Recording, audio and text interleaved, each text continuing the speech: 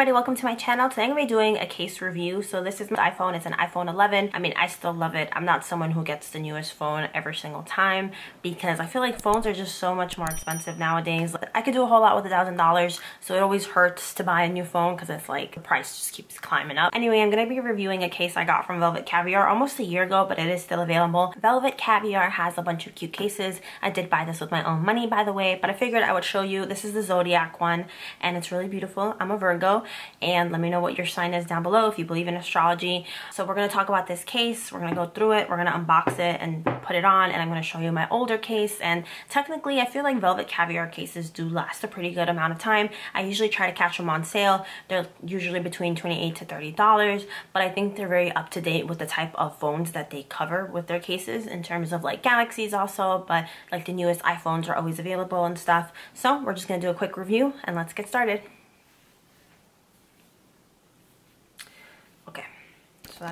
So this is from Velvet Caviar. It's a protective phone case. It is their Zodiac one. I thought I would unbox it on camera just because, why not? I don't know. I have purchased from Velvet Caviar before, and I'll show you the one that I have currently. I bought one from like Cardi Bible a while ago, and then I have like a doggy one, but because I work at a farm, it kind of didn't last long. I mean, I'm a very clumsy person. I drop my things often, so I don't know if it's a true reflection on these cases.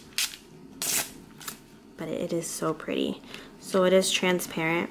It says, "Thank you for choosing us. We've got you covered. If buttons are stiff, stretch me out," which I do find happens often. Okay. It's designed in New York City. 1-year warranty. So this is for the iPhone 11 and it's transparent. So I'm gonna go bring my phone because it's charging right now and put this on. Okay. So this is the case that I currently have from Velvet Caviar as well. Just removed it. It is heavily scratched up.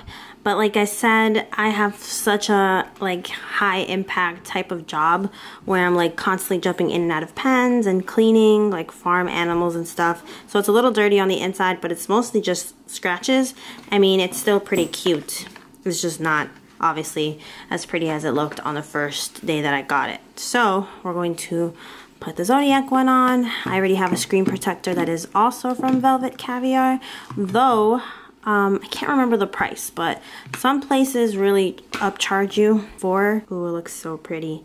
Some places will really upcharge for their screen protectors. If it's anything above like $20, I usually don't get it because I have splurged on $50 like protection screens. It's really cute. It's like right on the Apple icon. But yeah, I'm happy with it. The buttons don't seem too stiff, thankfully.